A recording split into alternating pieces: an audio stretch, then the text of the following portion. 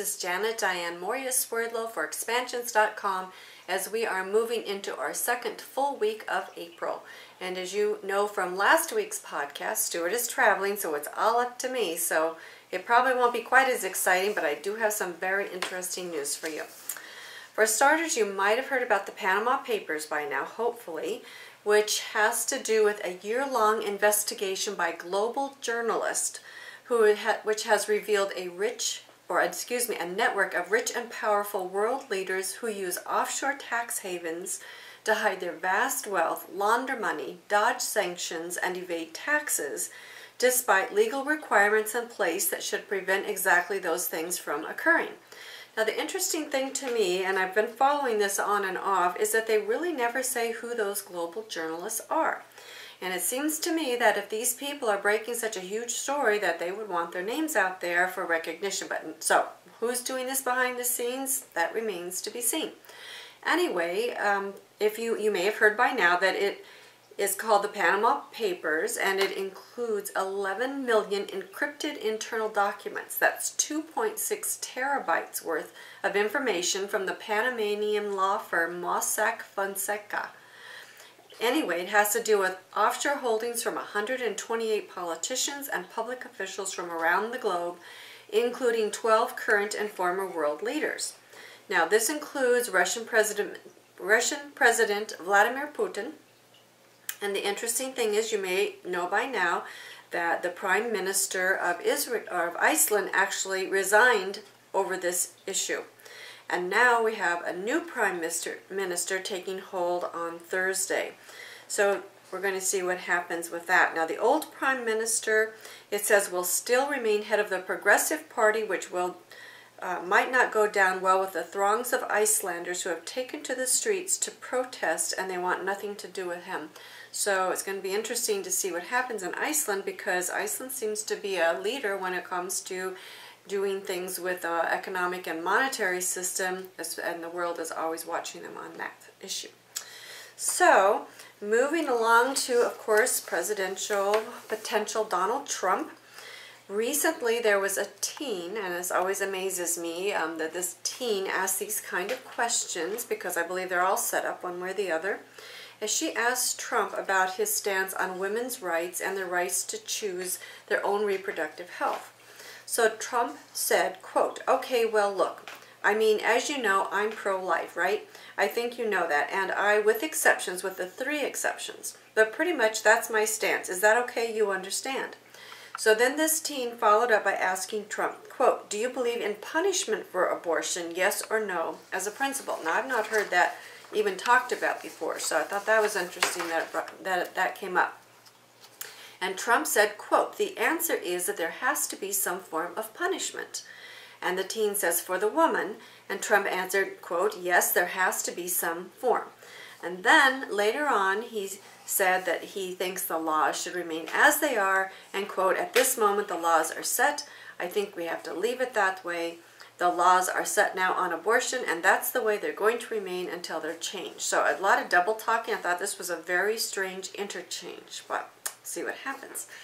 Now, speaking of Donald Trump, this was another interesting story about a Halloween mask factory in Mexico in the central state of Morelos. Apparently, there is a mask-making company down there who has been generating these full head masks of Donald Trump. In fact, they said that last month they sold 10,000 of them. And it's like, who is buying these kind of things? It said that they sell for $23 in the United States if it has hair. That's the deluxe model. And without, or with, I guess, standard latex, without the additional hair, it's basically $19.95. So who's buying these masks? And of course, as you know, masks in the Illuminati, I'll say the elite, they often figure prominently in their rituals. In fact, a lot of times you'll see them arriving to Halloween parties and places like that where they have on these full head masks, especially animal head masks. So keep your eyes open, because I think that's just really odd, especially 10,000 masks. Who's going to wear that? I think that might have something to do with what Stuart and I have been talking about the possibility of an upcoming civil war, and perhaps he will be part of that firestorm when it happens. And speaking of the upcoming Civil War, I have a feeling now what it might actually be about, because I do believe that we are heading that way. You might have heard by now about Mississippi, and they are claiming that Mississippi has taken a bold step to defend religious liberty. In fact, the governor, Bryant, signed into law something called the Religious Freedom Law that, quote, will protect sincerely held religious beliefs and moral convictions of individuals, organizations, and private associations from discriminatory action by state government or its political subdivisions, which would include counties, cities, and institutions of higher learning. Now, in other words, what does this mean? That according to this article, every Christian who owns a business in the state of Mississippi owes the governor a thank you. This bill reinforces the rights which currently exist to exercise the religious freedom as stated in the First Amendment to the U.S. Constitution. Family Research Council President Tony Perkins praised the governor for standing up to the fundamental freedoms of the people that they represent. Perkins goes on to say that no person should be punished by the government with crippling fines or face disqualification for simply believing what President Obama believed just a few years ago, that marriage is the union of a man and a woman, unquote. And then the article goes on to say, before the Supreme Court decided to redefine marriage, President Obama assured the nation that those who opposed same-sex marriage had nothing to fear and promised us that gay marriage would have no impact on our lives or our religion.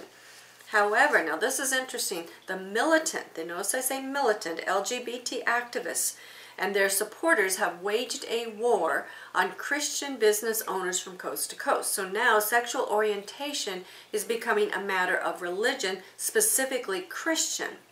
And this is what's happening in the South. It says that the militant LGBT activists have gone after grandmothers such as Baronelle Stutzman, the owner of a Washington state flower shop, who declined to participate in a gay wedding. They've tried to silence and intimidate the owners of bakeries in Indiana, Colorado, and Oregon. And recently, this mob has gone after the owners of the Timber Creek Bed and Breakfast in Paxton, Illinois. Apparently, the owners of this bed and breakfast were fined $80,000 because they refused to hold a civil union ceremony for two homosexual men.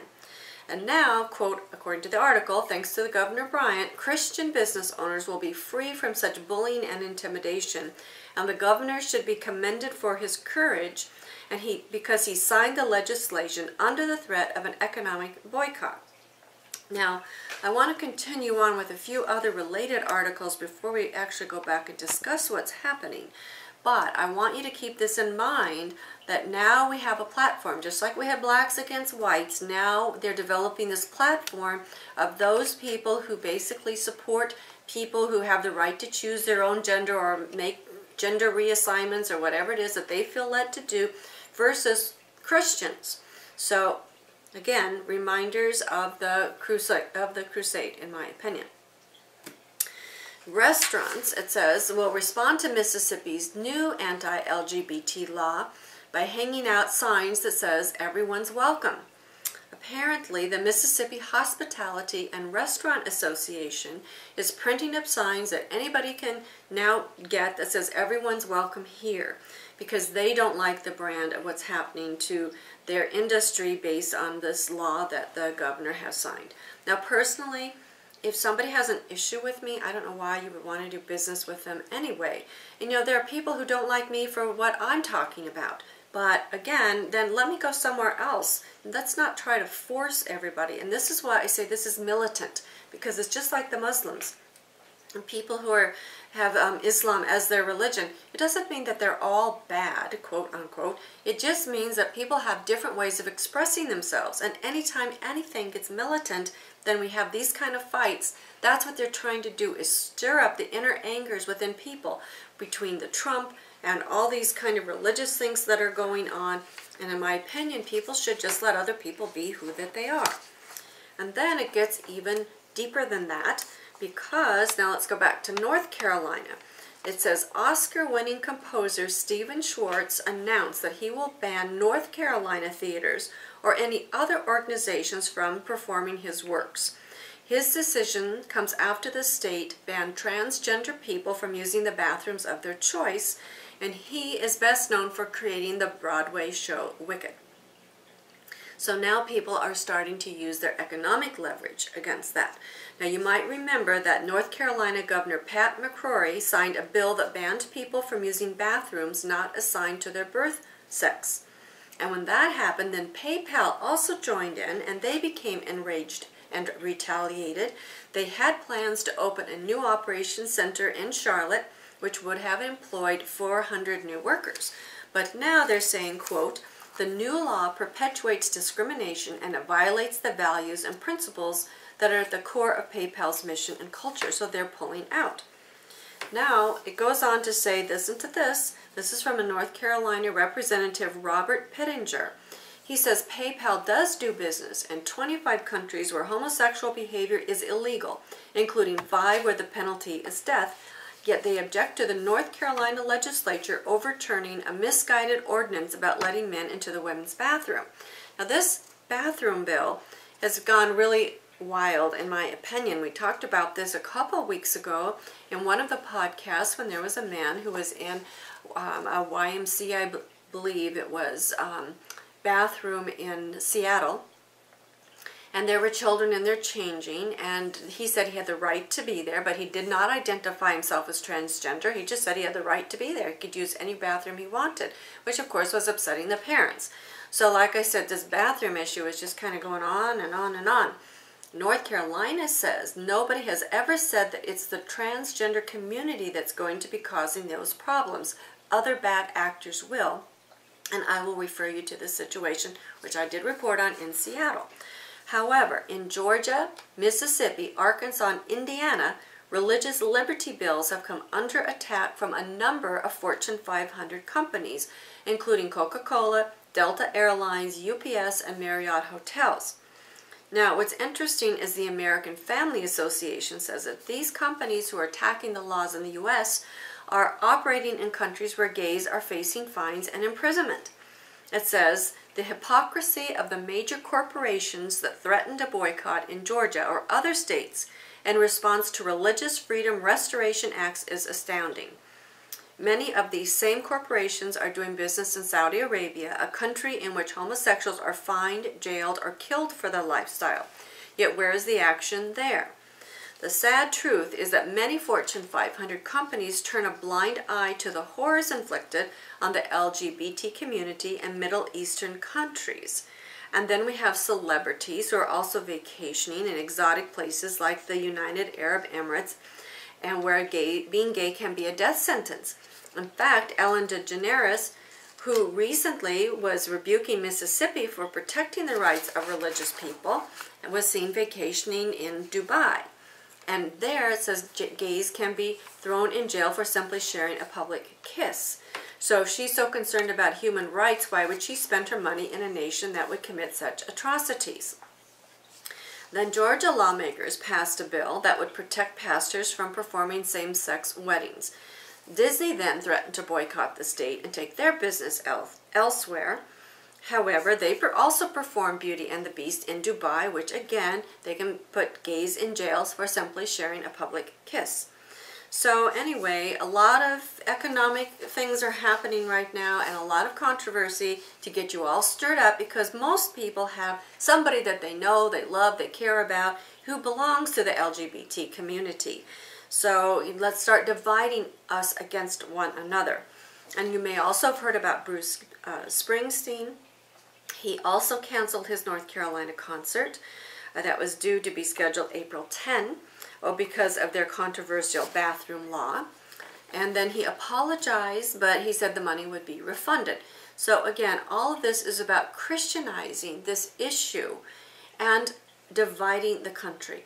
So keep your eye on what's going on, because North Carolina, South Carolina, we have this LGBT issue going on. We have the Christian thing going on. So they're dividing the people, and they're now dividing the states through their legislation. And speaking of the transgender community, there is now a former banker, 55, who was born a man and is now a woman, called Eva Tiamat Medusa, 55 years old. has had her ears and nose removed to transform herself into a dragon lady with scales, a forked tongue, and a horned skull. Now, again, I want to say to you, who's the doctor that's performing these things, because I think this is totally bizarro and wrong. She has had horns implanted on her forehead, tattoos, scarification on her face, and chest that resemble reptilian scales.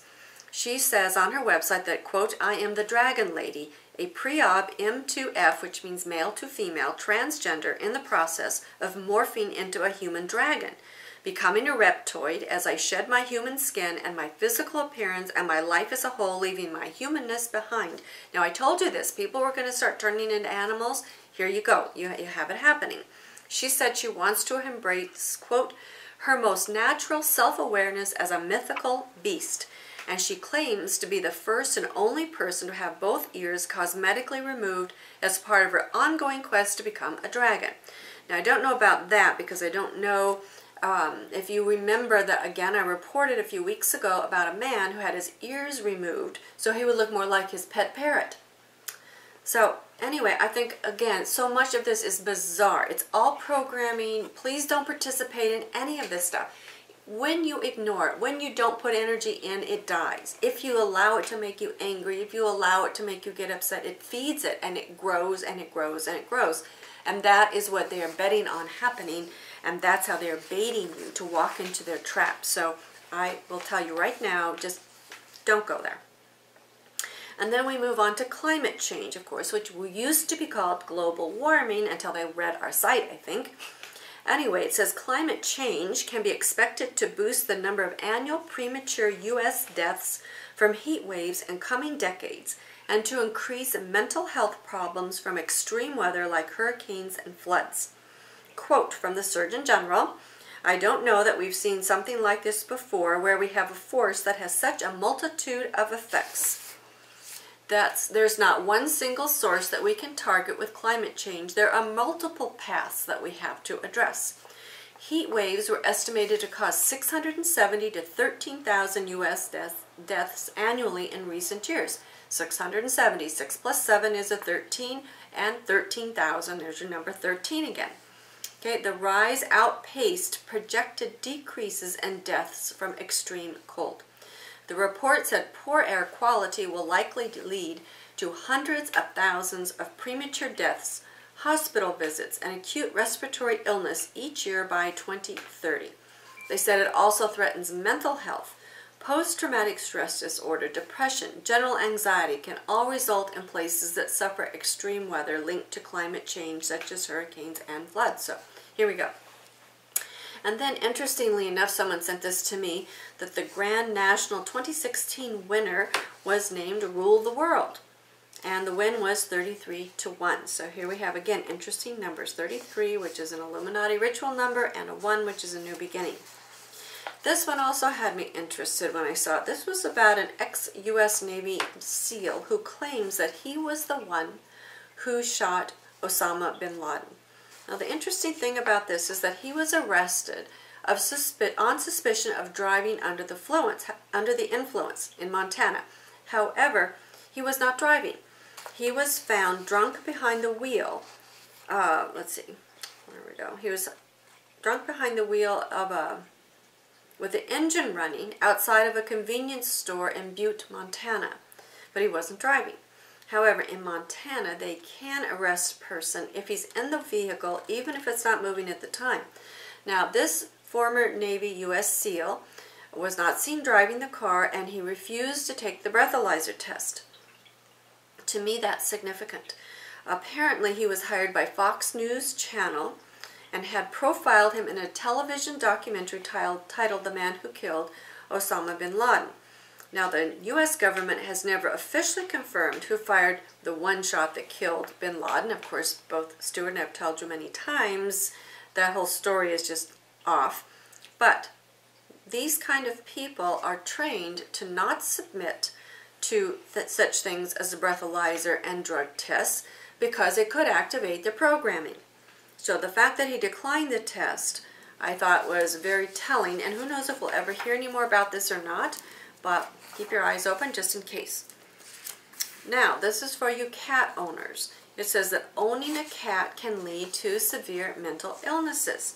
The Center for Disease Control and Prevention estimates that more than 60 million people in the U.S.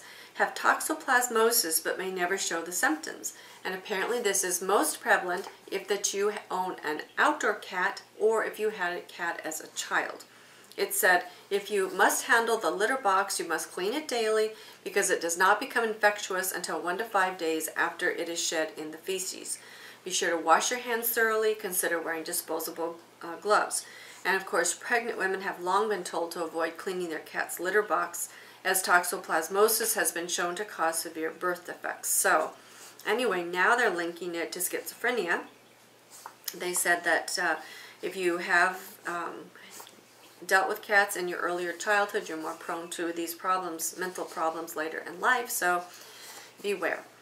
And this one was really interesting to me as well. This is about a singer who died after refusing treatment for a cobra bite during a performance. Now, I've never heard of this person, and I don't know if you have either, but she's an Indonesian music star named Irma Buell.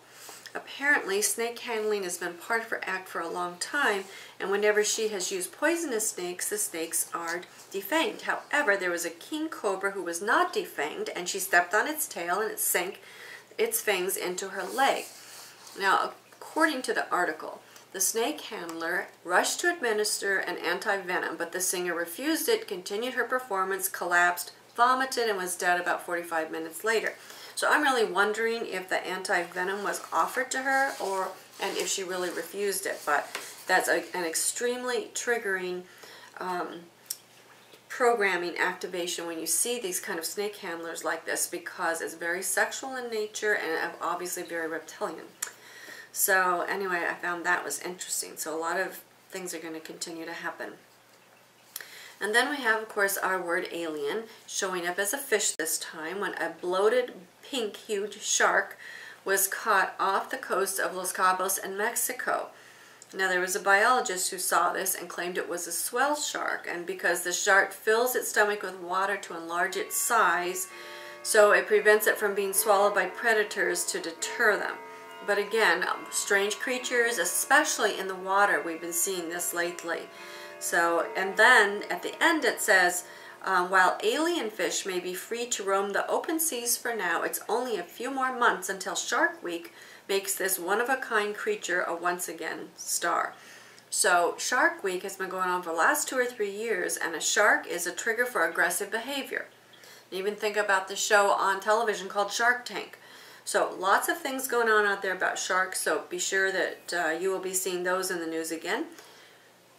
You must use that brown merger symbol, and you really need to do your hyperspace oversoul work because the triggers are obviously increasing and becoming increasingly violent, and you do not want to be caught up in that.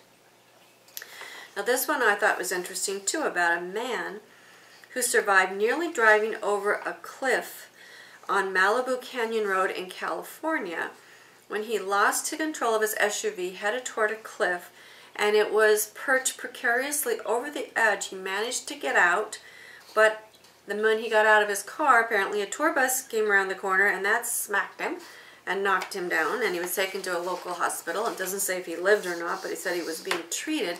But the point is, if your mind pattern is to be hit or something happened to you, it's going to happen.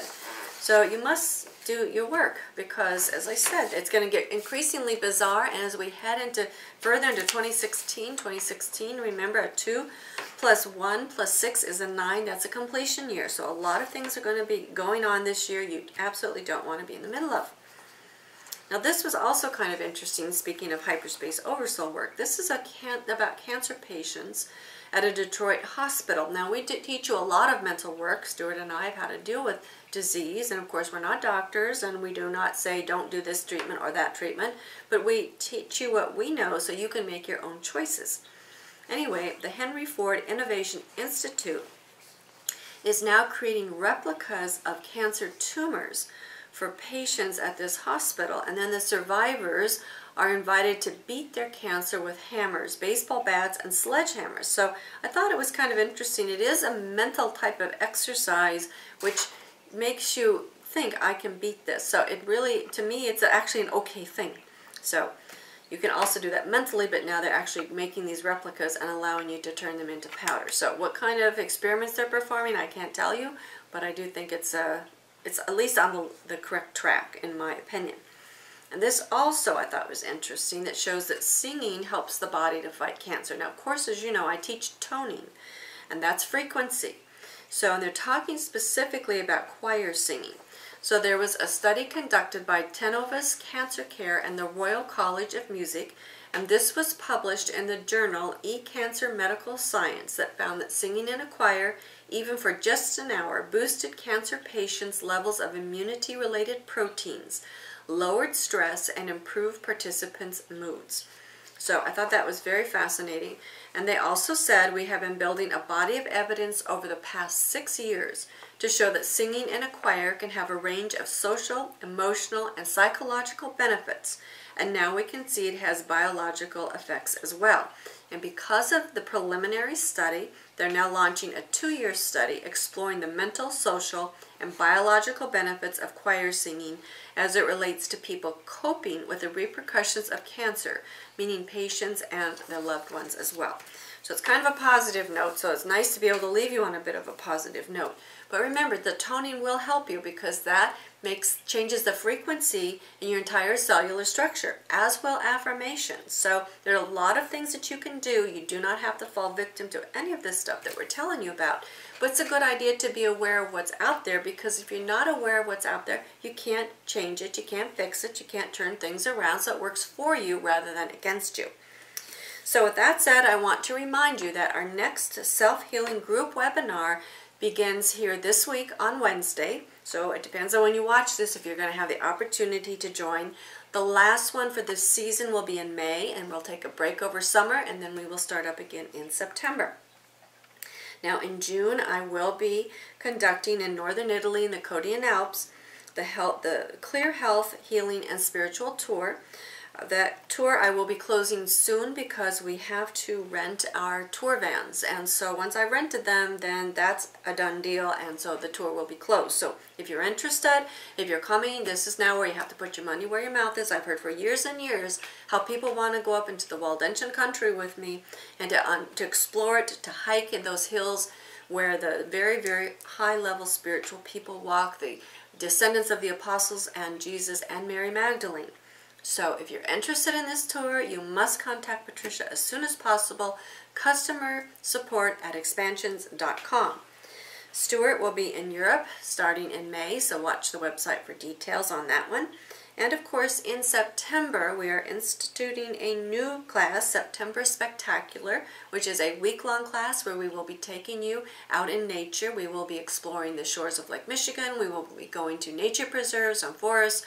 We have a lot of amazing activities for you where we will be teaching you practical hyperspace and oversoul work that you can employ and implement immediately.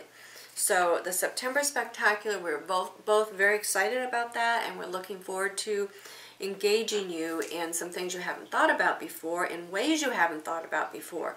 Because when you start mixing up your mind pattern, then you start unsticking yourself where you are so that you can move forward and do what you want to do. So anyway, next week Stuart will be joining me. I appreciate your time and attention. Please take care of yourself and remember to use that brown merger self-integration archetype at all times. Keep yourself in heavy protection and be very mindful of the programming triggers that are out there, because you do not want to fall victim. They're setting you up and you're not going to take the fall. Thank you again for joining me. Janet Diane Swerdlow, expansions.com. Bye-bye now.